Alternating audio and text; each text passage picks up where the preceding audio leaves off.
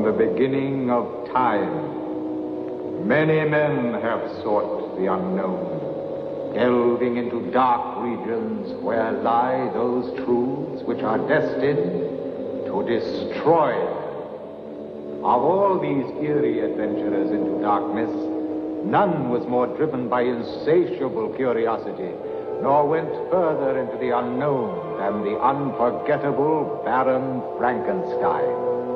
So infamous were his exploits that his name stands forever as a symbol of all that is shocking, unspeakable, forbidden.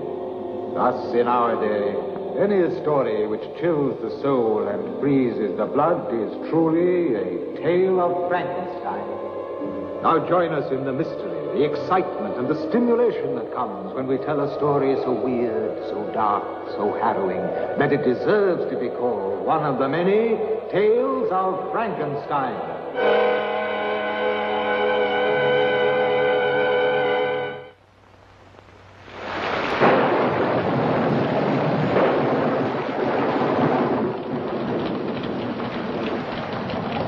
I would get soaked to my skin. Hurry up. Can't we wait a few minutes? Hurry up. Why do we have to leave here every night? Those are Can't the we Baron's sleep in? orders. But why? Why? Why? The Baron doesn't want any servants sleeping in.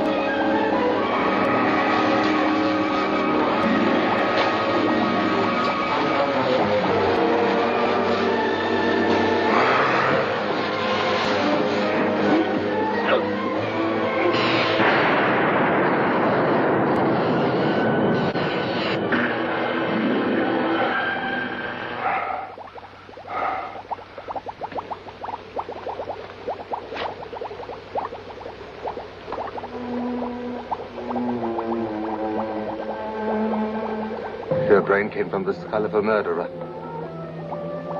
And you still wanted to kill. But with the right brain. The brain of an intelligent man. A good man.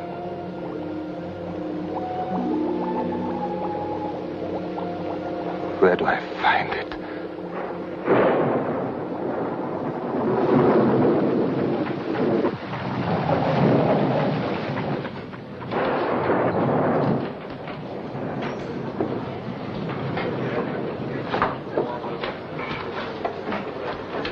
We'd like a room for tonight.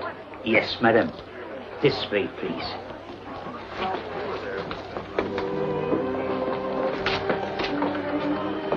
The room will be ready in a few minutes.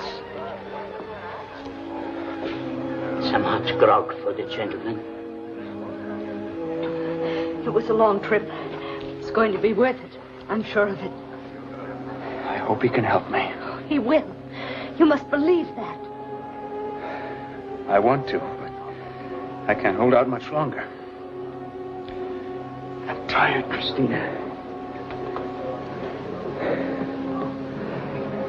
Sometimes I wish I'd go to sleep and never wake up. Don't look that way. You are not going to die. You will be helped by Baron Frankenstein.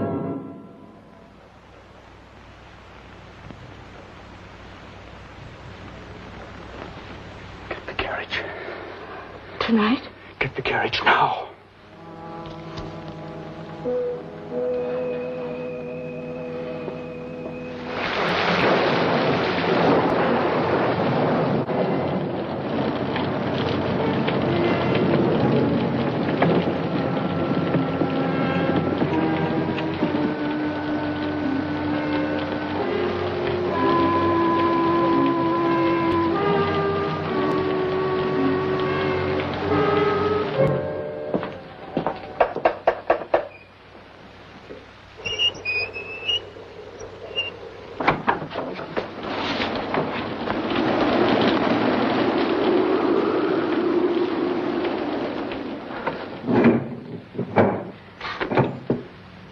I'd like to see the Baron. I am Baron Frankenstein. Oh, well, my name is Halpert, Paul Halpert. This is my wife, Christina. Oh, please. Thank you. I hope you'll forgive us for intruding on you at such a late hour.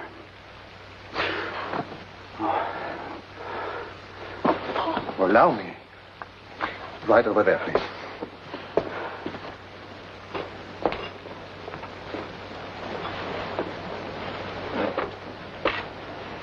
Well, your husband appears to be quite ill. What brings him out on a night like this? A matter of life and death. Of life and death? Yes, you were right, Baron. My husband is ill, critically ill. We've come here to ask your help. I don't understand. I'm not a physician. We know that. We've heard about your work. I still don't understand. We've heard you can create life. If that is true, you must also be able to prevent people from dying. I'm afraid facts have a peculiar way of becoming distorted, Mrs. Halpert. Well, it is true I was once involved in certain experiments with animals, research on prolonging the span of life. But as for humans, that kind of experimentation is against the law. We're not here to spy. If you're concerned about ethics... There's really nothing to be ethical about. Well, then, if it's a matter of money, here, you have my jewels. Everything we possess. You are placing an exaggerated value on my lack of knowledge. Baron, please.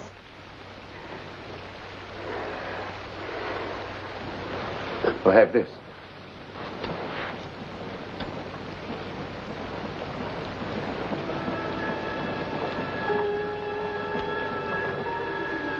You have good hands. Are you an artist? A sculptor. You will help him. I wish I could. But I'm afraid I cannot work miracles. I suggest you take your husband back to the village, Mrs. Halpert. Any physician can do more than I can. You're telling us to leave.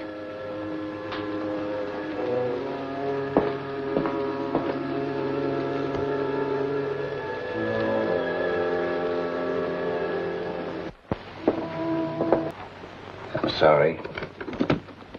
That's all I can do. He can't die.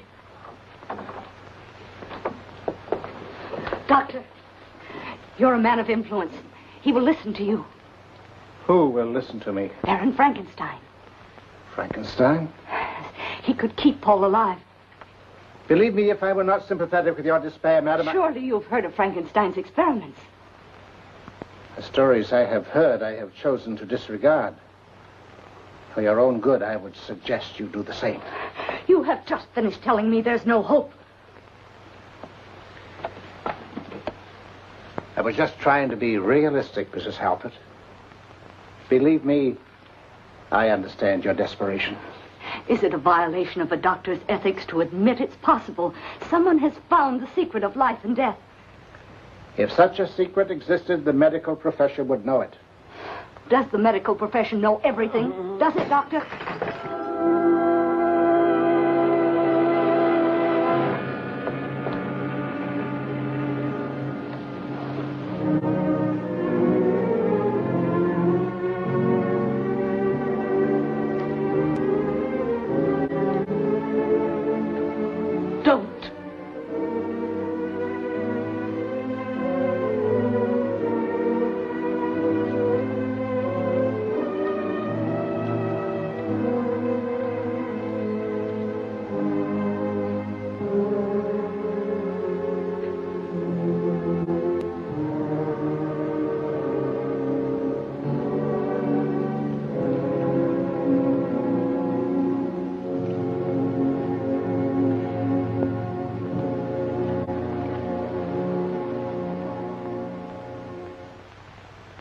Earth to earth, ashes to ashes, dust to dust, in sure and certain hope of the resurrection unto eternal life. Amen.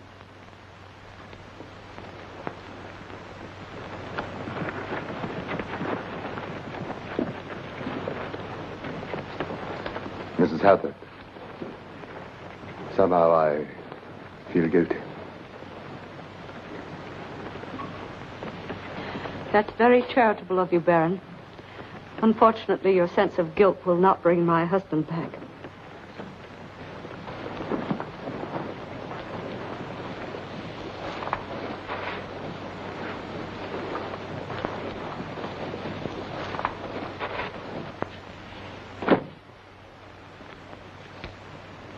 Come back before sunrise and finish the job. I must close the grave.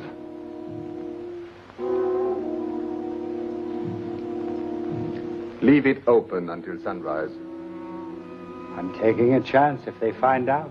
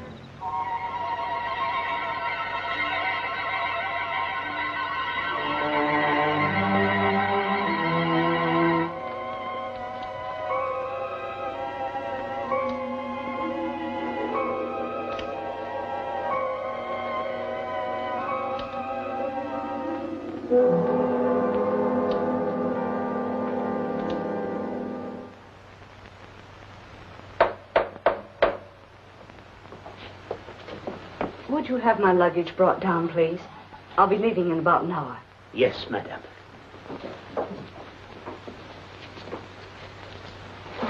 Could I have some of those flowers? Of course. Take them all. Thank you.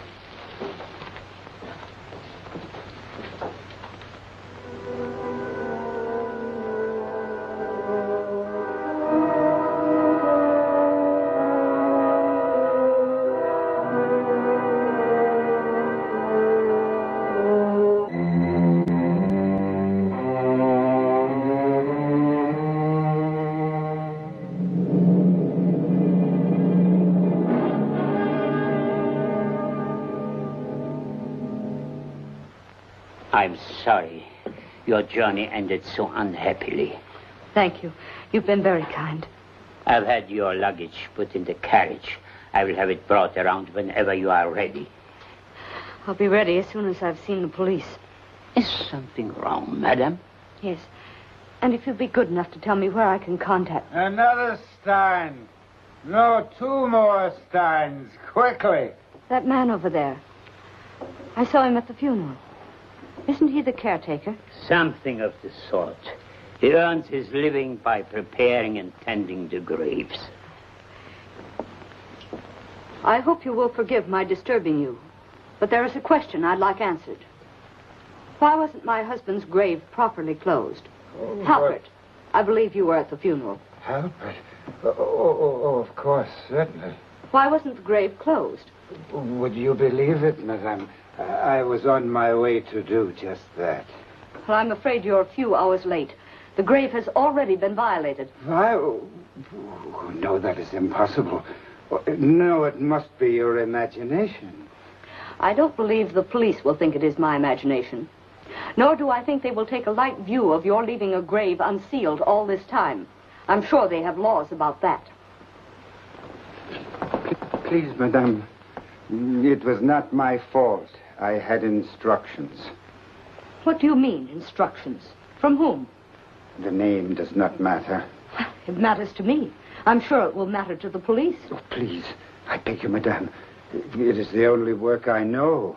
The name of the person. Baron Frankenstein. Baron Frankenstein instructed you not to seal the grave? It's the truth. This is a drunken lie. I swear to you. I was paid well to say nothing. If you go to the police... Under the circumstances, that is the last place I'd want to go.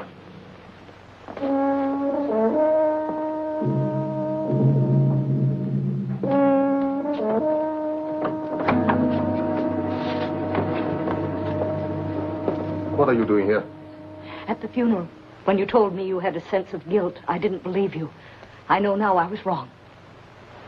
I'm afraid I do not understand. Keeping up this pretense is useless. I saw the gravekeeper at the inn. He told me everything.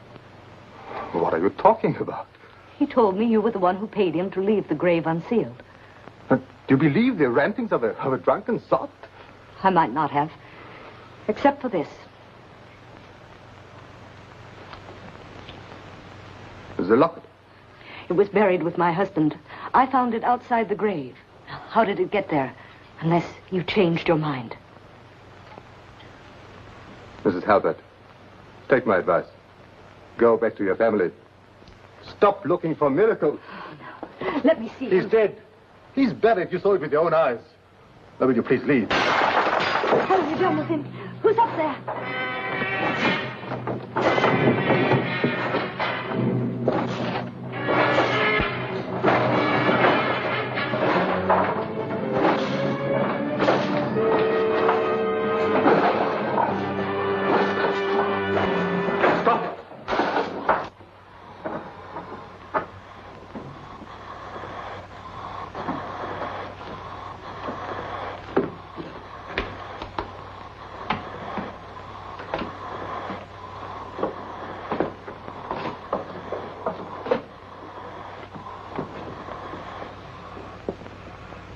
Your name is Halbert. If you remember and understand, lift your hands.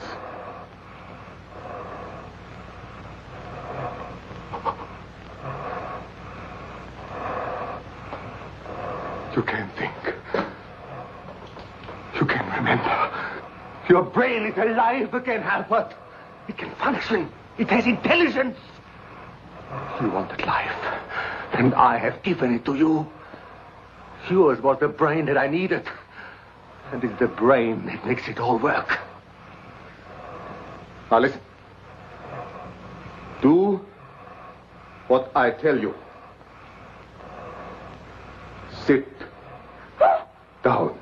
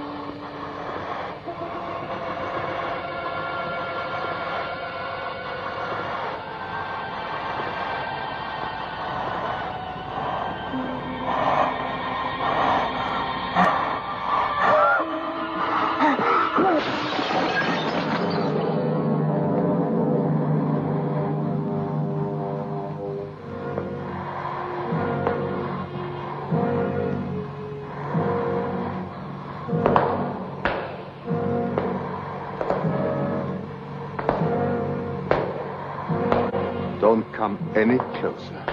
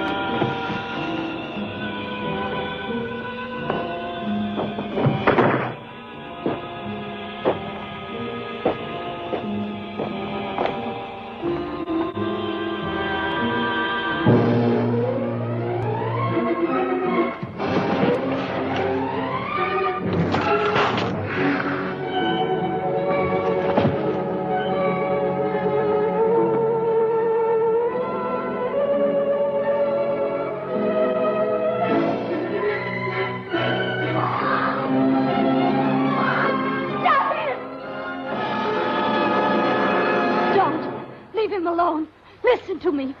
He's not to blame. He did what we asked him to do. We had no right to ask him to commit a crime against God. The life you had was brief, but it was decent and good. Don't destroy everything now because of a hideous face and grotesque body that aren't yours. Please.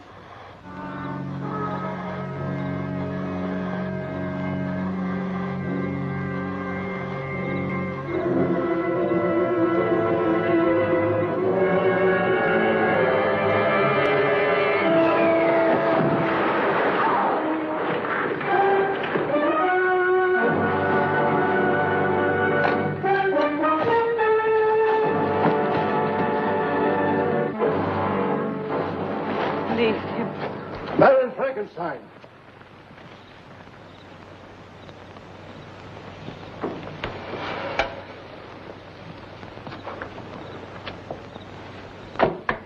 Robbing graves, Baron, is a serious offense. I will have to place you under arrest. You have your job to do. And so have I. And I don't think either of us would let anything stand in the way of fulfilling our respective destinies. Time is of small matter. You see, there's always tomorrow.